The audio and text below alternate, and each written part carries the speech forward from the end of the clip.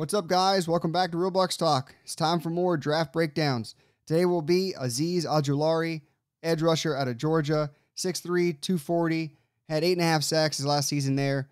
I mean, we're going to break him down. He's a very talented edge rusher. And plus, I'll let you get first dibs. What do you like out of Azeez? Yeah, I really like him. I think he's a guy at the next level that, could be a designated pass rusher specialist, a guy that could, the first couple of years he's used as that, guy you bring in on third down and he can attack the quarterback as he continues to grow and develop his game from a complete standpoint. But really like this part where he uses his hands very well. And then the secondary move, and that's what we've been talking about with the other guys that we've broken down. This is what he does well. I mean, the hands and then the ability to rip and dip towards the quarterback. You see how he changes his angle there. Very nice. And that's what you want to see from, your edge rusher. And he can do this very well. So he got a lot of pressures when he was at Georgia. I felt like he grew as a player from year to year. And now he has the ability to take it to the next level at, in the NFL game. Yeah, let's break it down a little bit more. This is stuff as we as Buccaneers fans saw Shaq Barrett do a lot. I mean, he's almost hopping into that outside arm. He's just attacking that tackle's outside arm. He's winning with his speed, making it half the offensive lineman he's attacking, not just the whole chest plate.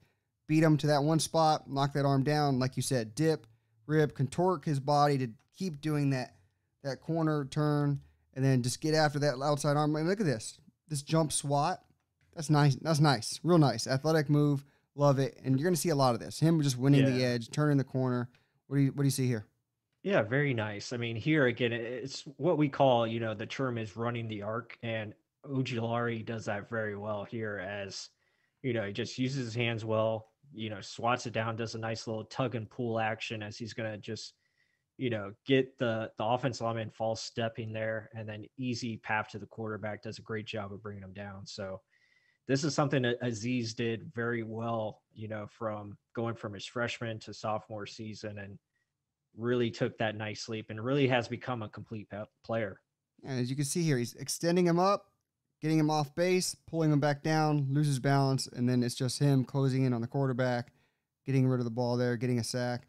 Really nice play. I mean, for outside edge rusher, he's probably the best one I've seen naturally so far of all the breakdowns we've done. And just the same move you saw in the first play, attacking that outside edge, pushing that arm down, dipping inside arm, ripping up, getting after the quarterback. Really nice. Break it down a little bit more. Yeah, I like how he doesn't use a lot of steps. It's very limited, and that's what you see from great pass rushers. They don't take a lot of false steps. He's very direct and hits his spot where he needs to be, and it's a direct path to the quarterback, as you see here, able to not only get the quarterback, but trying to cause that fumble there as he's trying to make a big play. And obviously it ends up being a safety. And same exact move. Same exact move. I mean, he has one go-to move. Let's be honest about that. I mean, usually guys are just winning off athletic ability, but he's literally attacking that arm. He's hopping right into it, forcing it down. Once he has that edge, dip, get that arm up and in, get after the quarterback. Again, going for that ball, like you're saying, it's not just settling for a sack. He wants that turnover. He wants that fumble. Really like his edge rush ability. I mean, we're going to go into his inside moves later, but this outside edge rusher, he got that. Right. Yeah, no doubt. I mean, you can just see that, he understands what he's good at, and he's taken advantage of it. And that's what you want from a pass rusher, and especially in today's NFL where pass rushing is so important. For him to have this skill set is going to really benefit him. And he's going to be able to do things like this at the next level, whether it's playing limited snaps or what have you. Here, again, he's coming from the inside this time. Again, doesn't have much of an inside moves like we talked about, like Mark said. But he can still find ways to win inside. He shows good strength here as he's able to, kind of fend off the left tackle with his body and just continue to fight forward, runs into the sack. So here again, just, kind of shedding the blocker, kind of easy pathway there. And then, crushes the quarterback. So his game is all about speed. I mean, that's what he knows, and you can't blame him. That's how he's going to win at the next level. I mean, the closing speed, like you just said it there, his game's about speed. I mean, this isn't much of an inside move. It's just more, okay, the tackle didn't really block me. But him from here to the quarterback, just check it out in real speed. Like, that's closing in. I mean, that Mac Jones thinks he has time. No, no, never mind. No, you don't. Flutters it out. What a hit. I mean, look at him on the ground after the play. He's just broken. But, I mean, the dude has length, speed, everything you want in an edge rusher. You can teach him an inside move. The stuff around getting to the edge, that's what's hard. You can't teach speed and length, and he has those traits. I mean, get a coach, a really good coach, teach him an inside move, and look out. And just check it out again. They're using those long arms to his advantage. Break it down over here. Right. Yeah. You look at he's going up against Alex Weatherwood, who's another potential first round pick, and Weatherwood's arms are pretty damn long, and you can see Azeez Ojulari's arms are quite almost similar. I mean, he's got long arms himself, so his ability to use those and that type of fashion, knock it down and then kind of do that tug move that he likes to do, just separation, forcing the incompletion. So yeah, I really like him as a pass rusher. Again, here getting around the tight end, he knows he has the mismatch, using the long arm move here against 87, as we're going to see just right there, kind of tugging him, and then he's finding his way to get position as he bends that corner. Look at the legs. See that flexion of bend.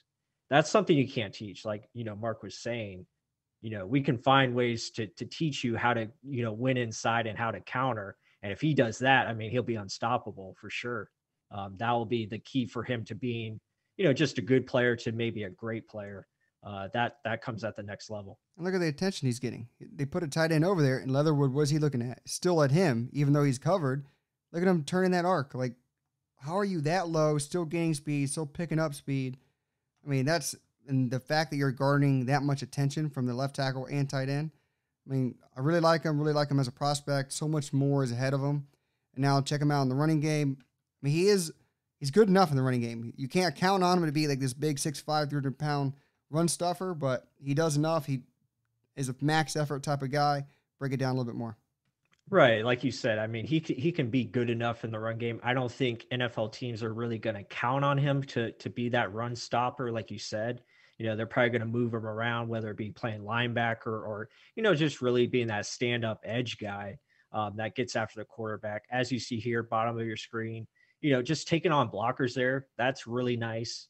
Again, that's a big boy in 65 coming at you. So, he understands technique. As you see, he gets low here, gets the shoulder, stands them up, and then able to get off of him and make the tackle. So very impressive what he can do, given his size and length.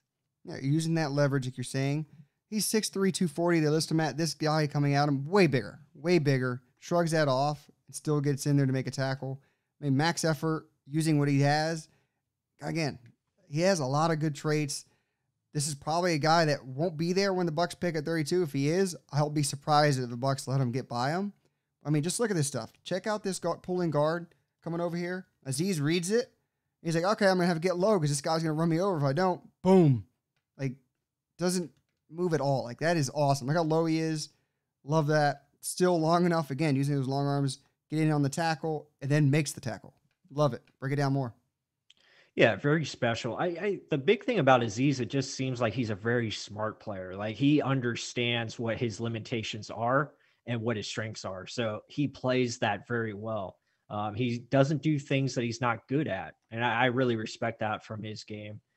As you see here again, playing the outside, understanding the play, hits that hole, pretty much makes the running back go the opposite way because it's stopped right there.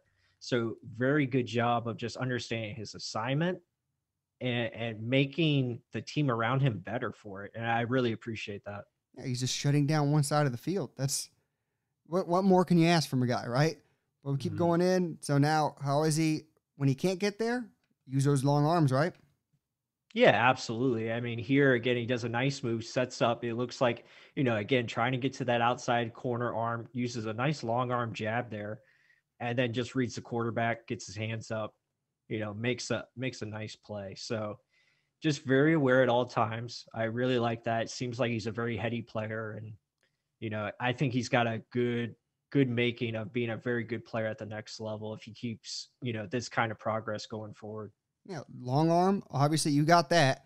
Didn't win that outside edge. So what are we going to do? We're not going to just give up on the play. You're going to sit, keep your eyes on the quarterback, try and get into play. What do you know? He does. Now we're going to look at him dropping back in coverage, because now all outside linebackers in a 3-4 scheme, that's pretty much what they're doing. They're getting asked to cover in space. And guess what? They can do that as well, right? Yeah, yeah, for sure. And I like, it's just natural for him. Again, he just doesn't try to do more than he's supposed to. He does his job. He gets back into his spot, and then he sees that he can come up on the quarterback, since the quarterback's trying to scramble, gets his hands up, at the right time, and makes this play become an incompletion. So gotta like it here. Again, dropping back. He's on the tight end. He sees that, the tight end's blocking, so he's going to just let him go, drop back, and just casually into his spot. He knows where he's supposed to be, guard that boundary, and then plus the quarterback's running away from the pocket. So again, not trying to do too much, and just playing Simon Sound football. That's what you have to do. And look at his eyes. Watch his eyes the whole time. He's looking at the quarterback. What's the quarterback doing? Okay, if the tight end's going out, I'm going to give him off to the middle of the defense because that's not my assignment. And then look at his eyes again, wondering, is there anyone else that I can look at that could come over here to catch the ball for the quarterback? No, there isn't, so I'm just going to cover that sideline, like you just said. Assignment sound football. What more can you ask from a football player? Now more in the running game. Again, we said you can't depend on him to do it, but he's going to give max effort. Sometimes he's just not going to be there because he's a smaller guy and he can get pushed out of the play, right? Right. You're absolutely right. Again, he's going to do what he can. And again, he's going to be in the right spot. It just, at times he's just not going to win, as you see here, gets pushed out of the play. So stuff like this, you're going to see, but again, it's not going to determine his outcome as a player, because he's so good at what he does best, and that's rushing a quarterback. And that's most likely what teams are going to use him as, in the first couple of years, as he continues to build his body. Here again, just kind of gets pushed out of play there, and it's gonna happen when he can't win with leverage. This stuff's gonna happen, and that's something you can live with, pretty much, because what he's good at is making big plays on the quarterback, and that's what you pay these guys to do. It's get after the passer, right? So that is going to be his bread and money. I was just about to say that these guys get paid to get after the quarterback, as the quarterback's the highest paid. So if you can't stop the run, there's other big, fat, ugly guys that can do it just as much. They can help him out with that category. So, I mean, if this is his only knock and it's an inside move he has to learn, I can teach him that. I can't teach him speed and length. Really like Azeez Ojulari as a prospect. But guys, if you like the content, make sure to hit that like button down below. Subscribe if you haven't. Comment. We love your opinions. With that said, until the next one.